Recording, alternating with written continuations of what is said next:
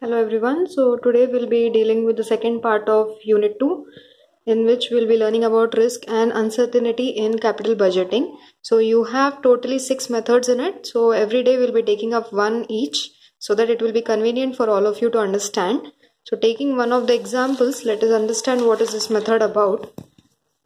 Now what do you mean by risk adjusted rate? Now this is nothing but when an investor is making one of the investment which is risky. So along with calculation of the present value, we will also be adding up a premium amount or a premium discount rate while calculating so that we are on a safer side. For instance, 10% is the value at which 10% discount rate is the value at which we are calculating our NPV.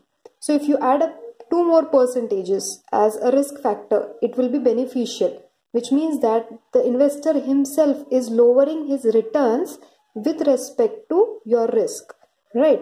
So what are the examples? Examples can be your real estate. Whenever you are investing into real estate, can you really predict it? No, you cannot predict it, right?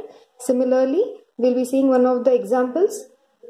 Now here you have the Beta Limited is considering to purchase a new machinery with 2 alternatives, machine A and machine B, each costing rupees 1 lakh. The respective cash flows are as follows. Now what is the investment? Investment is 1 lakh rupee and you have 2 machineries. So the investor has to make a choice between these two. For both of them, the investment amount is 1 lakh rupee. Here an additional information is given. The company has target return on capital of 10%. Risk premium are 2% and 8% respectively. Which machine should be preferred? Now I would like to explain this.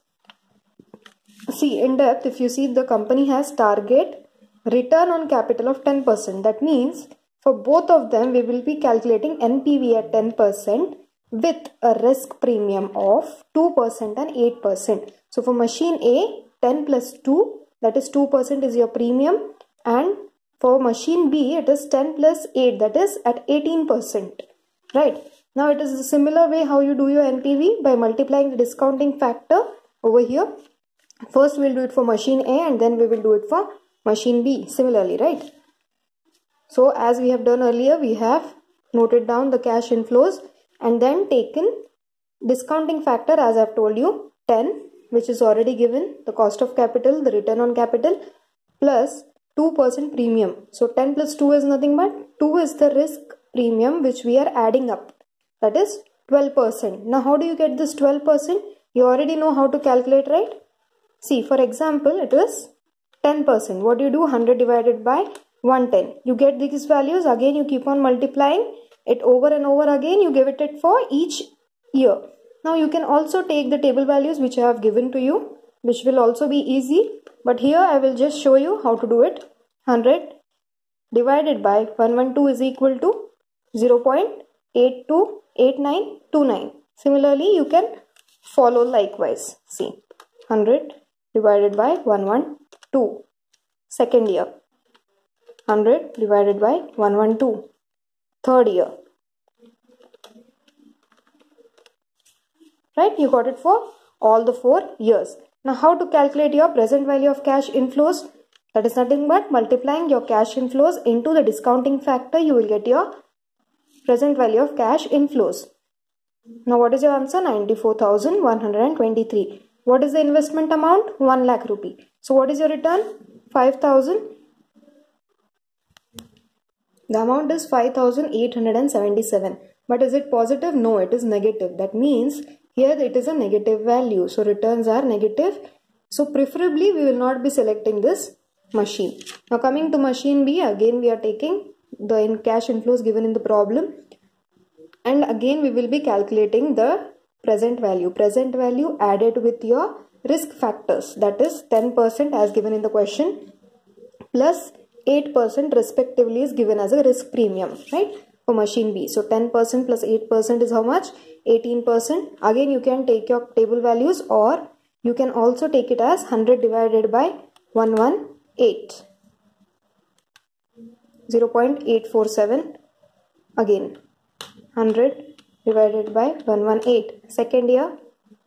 100 divided by 118. Third year. And 4th year. Now when you once write down all discounting factors, you can multiply it with your cash inflows and get your NPV.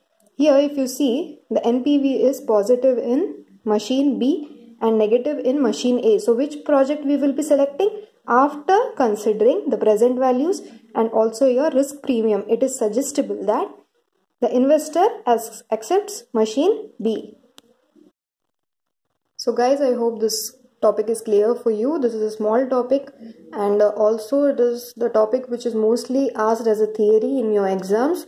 But until and unless you know what is the reason, how do you calculate, and what are the steps to calculate the risk factor and why do we calculate it, it is really not possible for you to write down the answers itself, right? So to make sure that you know the steps and to understand the concept well, I have taught you one example problem, and this will be your homework problem which you people can try out and give me the feedback regarding if you need any suggestions or any other inputs from my side. Thank you. This will be all for today.